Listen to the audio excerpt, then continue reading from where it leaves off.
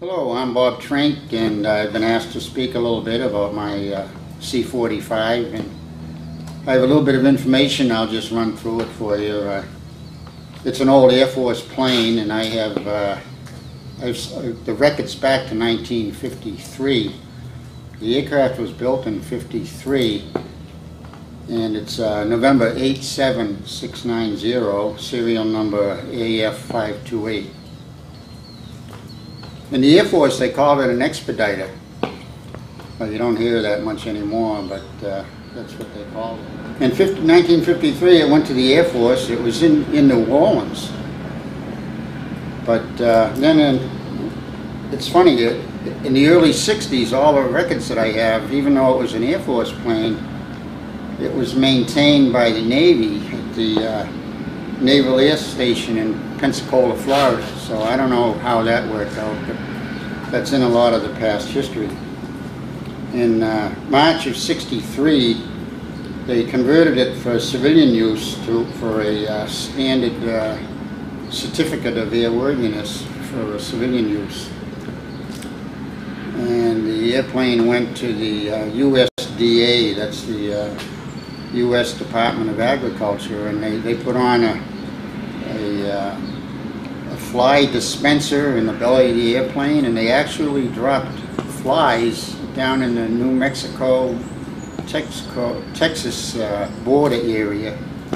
And what they were doing is that these were live flies that they were dropping, and the flies were, it was a program with the Department of Agriculture to kill off some of the screw worms, they were called, and they were doing a lot of damage to the vegetation in the area. So it was on that program for quite a while. So after the actually the flies, they were called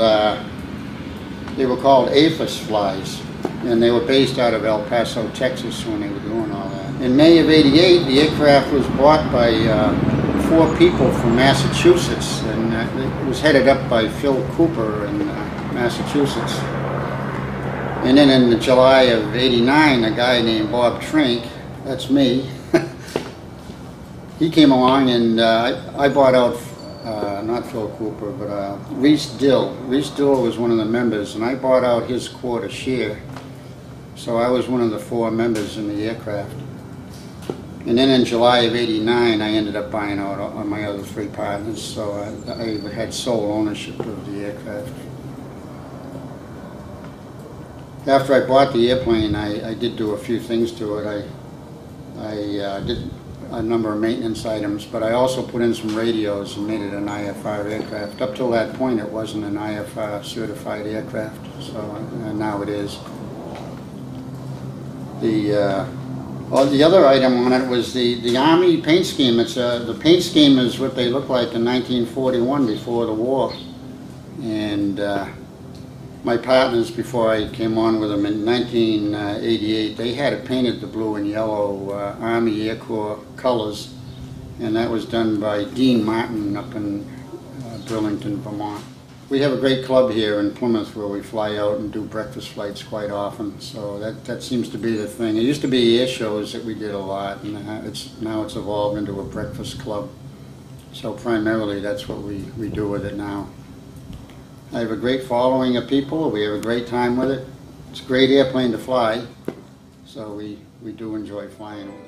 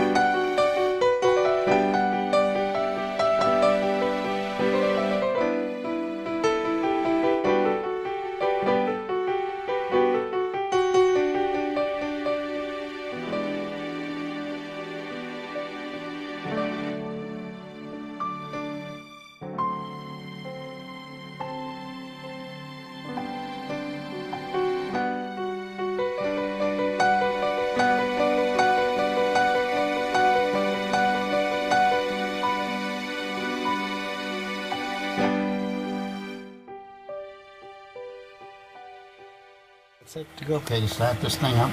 You start. Okay, that's the hardest part of the whole deal, you know, getting this thing going. Okay.